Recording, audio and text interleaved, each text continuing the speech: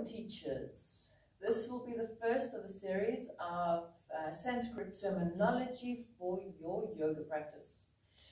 First pose we're looking at, one you know, Trikonasana.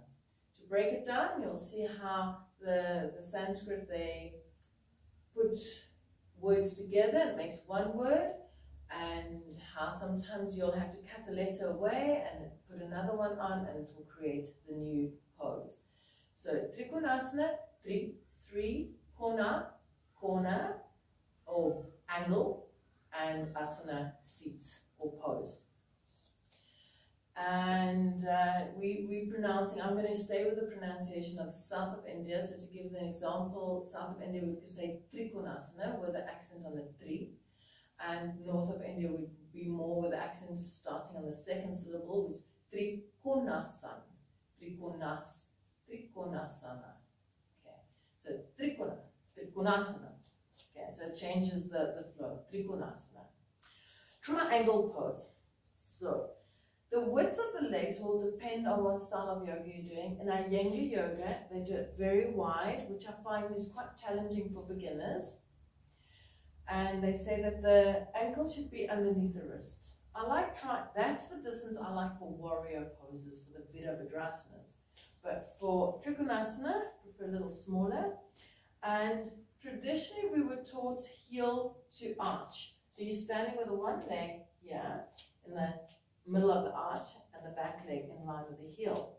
This foot can be 90 degrees or 45 or between that. But commonly people come in and stand like this and there's no strength in that leg. So you will really feel the nice strength on the outside of the foot because you're lifting this thigh. And on all your standing poses, you'll see that. Lift the thigh, little toe on the floor, and there's your triangle position. Inhale. Now there's so many variations you can do with your arms. So let's try just the classical. You reach out. I like to really lift and lengthen. And if you want your students to have really nice alignment, instead of just trying to get deep into the pose, you don't go deep. So there's a variation of just on the shin. Or you can teach them more Iyengar style with props and put them on a brick. And then the brick can always go smaller until the brick disappears. Iyengar style, and that's why you wouldn't really aim for the hand with the smallest stance of the hand down on the floor here, because when it's wider, then you can see how that happens. Yeah, it's a different stance completely. So if it's smaller, and Ashtanga, you go index and middle finger to bind around the big toe, you can go for that, and you press down on the big toe. Now, you want the hips to be square. That's how they're taught now. You just go square the hips. It's like, okay. What I've realized is that you don't really want to force the hips. You want to rotate with the glute muscles and with the inner thigh, rotate so that it gets pulled back. You can do it initially and go down, which sometimes makes it a bit blocky in the hips. I like to go, you soft and you just chop it. Don't worry where this hip goes. It goes a little bit and it doesn't matter. The stronger this leg gets, the more it will. So we go down. And then once you're down there, start to work on the hip rotation. So lifting the tummy, lengthening the coccyx down, opening the hip, and reach. Okay, arm variations. Let's do some arm variations on the other side. So that's how I turn. I like to turn the one foot and then shift into another one. So you always have to check that the students bring their whole foot around. They don't. Okay, bring it to 45 at least. 90 at the minimum. Strong in the inner thigh. And so we're not going to go fully down, just to there. Take the arm over, that's one variation. You can take it up a little bit at a 45-degree angle and look up at the palm. That's when you can look at the palm, but it's a bit, there you would look at the palm. There you would maybe even look down at the floor. You can create whatever you like. Wrap it around. That's a nice variation because that creates a torso twisting around. And another variation. Oh yeah, I've just made up anything like stretching out to me. People realize that you're really trying to use the leg muscles to lengthen out. And a very nice one, this was to stop too much pressure on my hamstring. I took the first arm out of the equation. And it's really interesting. Feel how the legs really start to engage, because you're not forced, you can't measure how far you're going. You go according to your body. Okay. Then, the thought about straight legs, like you often are, like straight legs, lift the thighs, lift the knees, and straighten, push the feet, and that's great. But sometimes there's injuries, sometimes there's postural needing to look at things, and bent legs really works well. Like Yoga Synergy does everything on bent legs. I'm sure there's more styles like Budokan would also kind of flow through and not have this kind of rigid position.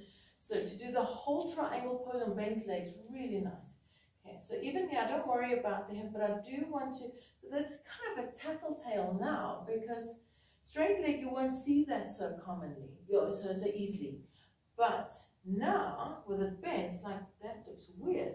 You always want to be bending the toe, the knee over the second toe, so that's more correct. And so it will teach you how to get strength in that inner thigh and rotate the hip open in time, also protecting your knee joint, because now you can straighten maybe without twisting in the knee. So get strong in the hips, and you can even stay bent throughout the pose. And take whatever variation of your arms you like. And if you want to, from there, you go into, let's do it on the other side, bending the knees, opening the thigh, opening the hip, and you can go into straight legs. So maybe start by feeling straighten out the back leg. Yeah, that feels good. Then it's more like a warrior pose, that's okay. Or in time, straighten out and then keep lifting. So to straighten from there, you have to get active in the feet, active through the belly, and lifting up in the thighs. Really nice way to teach it.